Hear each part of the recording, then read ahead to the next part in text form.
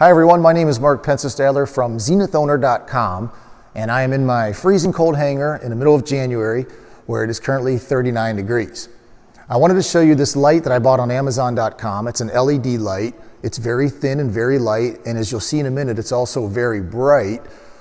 But I'm going to mount it in the leading edge of my wing on my Zenith Cruzer, which you can see back here, and use it as a recognition light.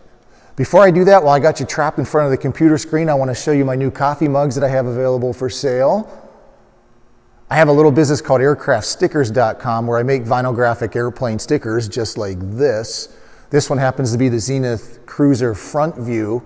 I have all the other Zenith models available, but I upload the artwork to Zazzle.com and they print them on these nice high quality mugs. They're black on the inside and white on the outside.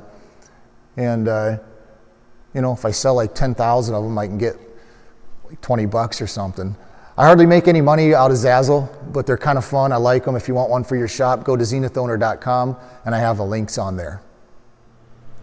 All right, guys, while you're staring at this light, I'm just going to tell you a little bit about it. It's from a company called GP Power, Golf Papa Power. And if you type that into Amazon.com, you'll find one. Now this light, as you can see how it's split between kind of left and right. They also have these in yellow and white, and I think green and red and blue and red and a bunch of different colors. So obviously if you're going to order one, make sure you get the white and white. It's $31. It's very, very bright.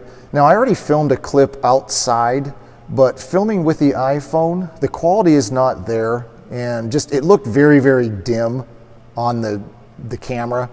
But looking at it outside with your own eyes, you just got to trust me, it's very, very bright. It's definitely going to be visible in the traffic pattern as a recognition light.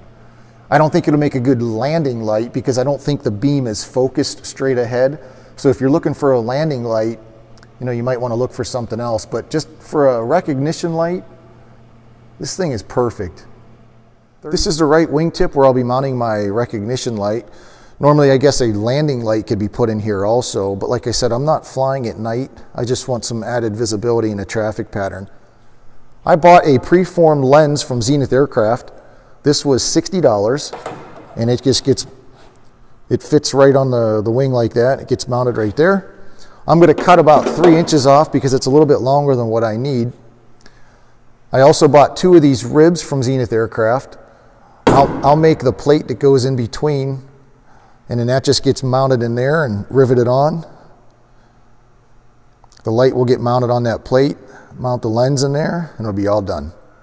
Hope you guys enjoyed this little review. For about $130, I have a nice, bright, leading edge recognition light.